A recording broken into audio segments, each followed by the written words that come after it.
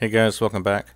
Well, I'm continuing along my processing journey here, trying to tighten up the ship a little bit.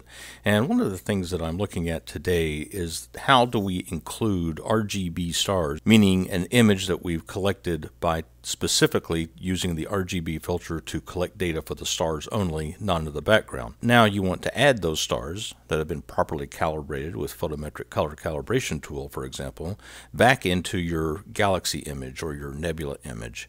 And there's a wrong way to do this and possibly many right ways to do this, but I've been using the wrong way, and I want to share with you what I've been doing to try to do a better job of capturing this star field in my SHO images. Let's get started. Once I get into the nonlinear phase of image processing, I will remove the stars, and for a nebula image such as this, which is SH286, I remove the SHO stars out of the image and then continue processing the image to bring up the brightness and detail within the nebulosity. But during the data collection period, I will also collect about 30 minutes to 60 minutes per RGB filter in order to get an image of stars only that I can, once I'm done processing the nebula image, just add, in effect, the stars to the image.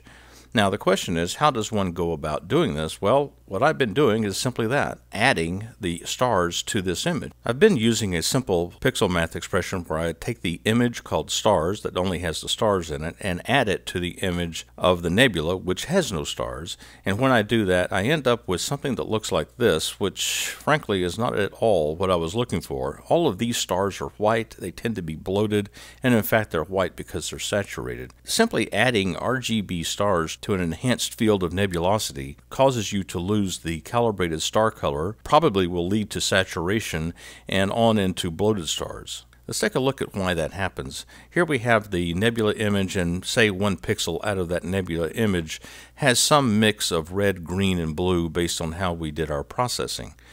Now, I can do the same thing with the star image. I've collected the data with my RGB filters. I've extracted the stars using StarNet. I've calibrated the stars using photometric color calibration, and so now I've got a pretty good definition of what the star colors are, and I just want to add them back into my nebulosity so that I have an accurate representation of stars along with the not so accurate but very enhanced image of the nebulosity. We start off with the SHO pixel color, and then we add the RGB colors to it. And two bad things happen when we do this. In general, we're going to get some saturation across the color spectrum, so R, G, and B will all be saturated. In this particular example, I'm only showing that the red pixels are saturated. But the next thing we have, you can see this proportion of red to green and green to blue is not the red to green and green to blue proportions that we had in our stars. So in other words, we have lost the star color, if we have star color at all. So that's why we're ending up with a picture that looks like this. We need an alternate method that allows us to retain the star color and try to avoid saturating the image. Now in this star field, when I zoom in, there's quite a few details in here that I'd like to retain. First of all, there's a grouping of mini stars in here, and you can see the separation between the stars, a lot of good detail. There's some color in some of these orange stars that I'm getting, and I imagine quite a few of these fairly bright stars are in fact saturated, so I probably need to cut down on my 50-second exposure time that I'm using to capture the RGB data. But I'd like for this star field to be represented in the combined nebula image, and as you can see, I'm not getting that at all. I need to replace the pixels in the nebula image with the pixels in the star image, not add the two images together. So this is a fairly simple process. Here we start off with the SHO pixel again with our red, green, and blue, however it's mixed together for a given pixel in the nebula starless image, and we have some color in that pixel that is the maximum. Maybe it's the red, maybe it's the green, maybe it's the blue. In this case, the red has the highest value, so I identify that with a variable named LN. And we do the same thing with the stars only image. And once again, we identify the maximum color entry, and here again in this example, I've picked the red color as being a higher value than the green or the blue, and that is LS.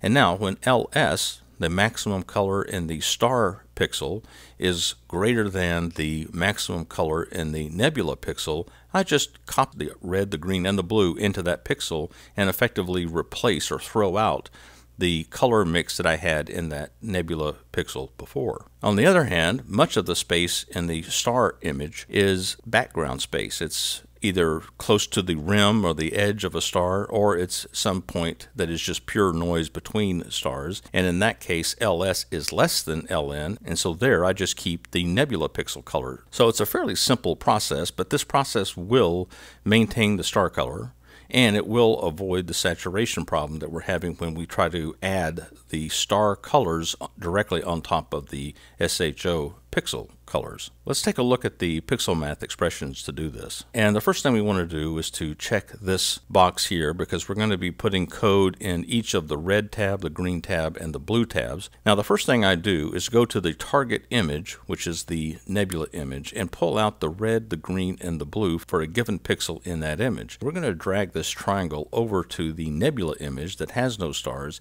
and that will be by definition $T, or the target image. And then we're going to find the maximum value of one of those colors. Is it the red, the green, or the blue? Whichever is the maximum value, that will represent that pixel for the nebula image. Then we're going to repeat the same process with the stars image. Now in this case, I've taken the stars only image, has been renamed to be stars. So then we'll go to the stars image and pull out the red and the green and the blue for the same pixel that we just pulled out the red, green, and blue from the nebula image. And again, we're going to get the maximum value of the red, the green, and the blue in the star pixel. The value for the red channel is selected based on which pixel, the star pixel or the nebula pixel, has the brightest color element to it. If the brightest color pixel in the star image is greater than the maximum color pixel in the nebula image, then that pixel in the nebula image will simply be set to the red value from the star image. Otherwise, where the nebula pixels are brighter than the star image pixels, we'll retain the red color from the nebula image. Now I'm going to put these lines into the description of the video, copy them over to the green and the blue tabs up here, and then in the green tab replace the R with the G, and in the blue tab replace the R with the B, and you'll be good to go.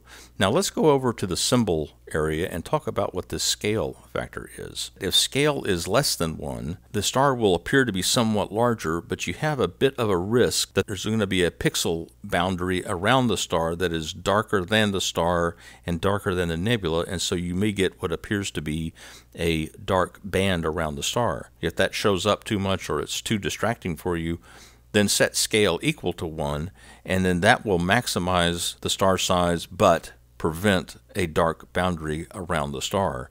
And then finally, if you really want to get more of an abrupt brightness shift from the nebula to the star, use a scale factor greater than 1, which will probably settle very quickly on a value equal or very close to 1. Let's go over to PixInsight and see how this works. Okay, so here we have our starless image, and we have nebulosity throughout the field of view here.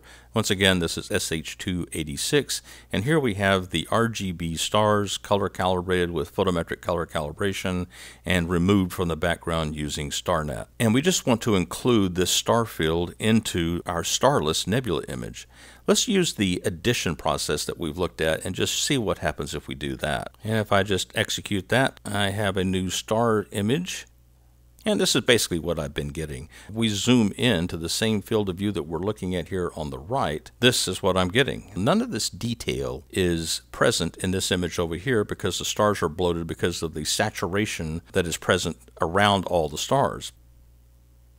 So what I've done over here is to create some images with different levels of brightness, just grayscale images, and then I've combined these using color calibration to get either a blue image or an orange image, just for the sake of having a uniform field where we're not distracted by the variation in nebulosity around the star. We can just look at how the stars are combined into a uniform color image. Then we can apply that method to the actual nebula image.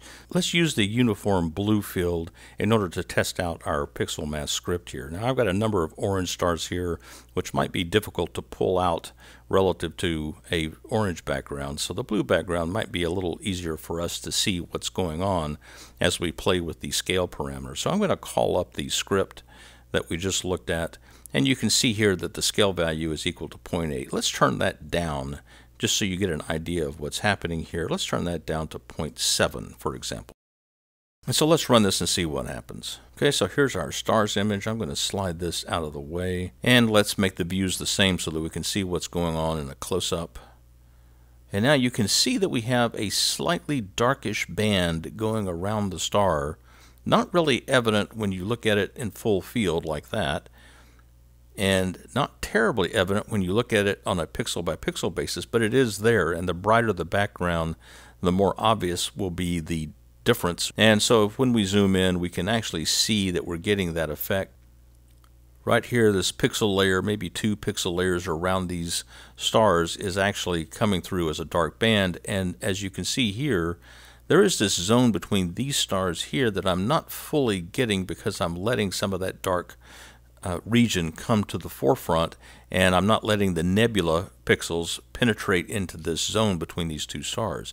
So that's what happens when you use a small value of scale. Let's crank that up to 1 and see what happens. I'm going to rerun this, and we get our now combined image with the nebulosity, blue field, combined with our stars. Let's go ahead and zoom in again and see how that changing the scale parameter has affected things. Now you can see wherever the nebula, in this case the blue field, the blue color, is brighter than the brightest color in the star field, the blue color controls, and we get the blue color coming in and around our stars, and as a result we're able to see the nebulosity between these stars instead of getting a kind of a dull gray background. Let's look at the image at the 1:1 pixel scale. That looks like what we were after. We have these stars here that are orange, and we're certainly getting the same exact pixels because we just copied these pixels over here. So like these 2 stars here, for example, are being copied verbatim, so to speak, into this image.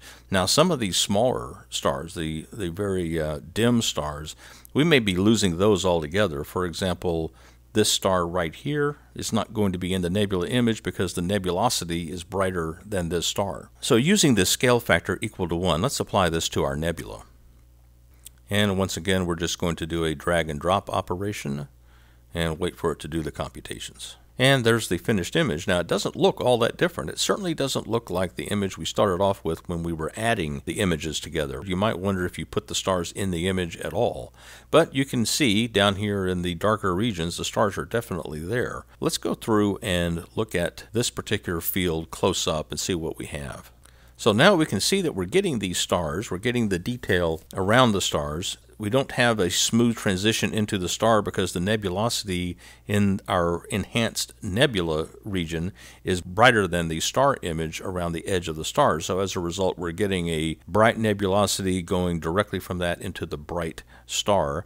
We are getting the star color that we have in some of these stars, but we're going to lose some really faint stars because the nebulosity in the nebula region is now brighter than these fainter stars that we have in our star image. We're not getting the bloating, and we're not getting a color shift where we actually have star color. The method that I had been using for a long time is fairly simple-minded in that I'd just been adding a star field to a starless nebula field, and as a result I'm losing the color in the stars. I'm causing saturation and bloating of those stars, which is very distracting when you look at the image.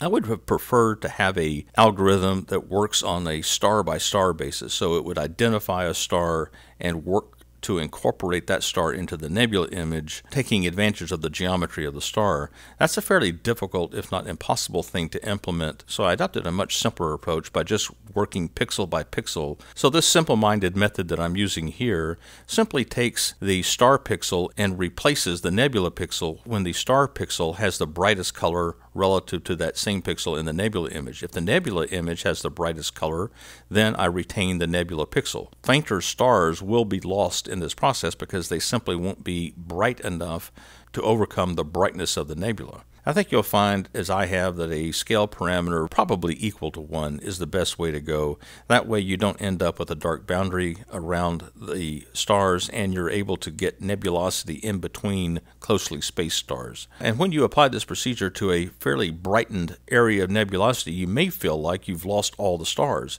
And in fact, by not saturating the stars, you'll find that the stars that you are incorporating into your nebula image are much less noticeable than they were when we were just adding the stars to the nebula image, which resulted in a larger, bloated, saturated star, which were very obvious. So maybe that's not such a bad thing. This approach does retain the star color and does not cause any additional saturation. Now, whether you like the results or not, that's up to you. Okay guys, well that's all I've got for now. I'll talk to you later. Clear skies, and remember, put those stars in your images.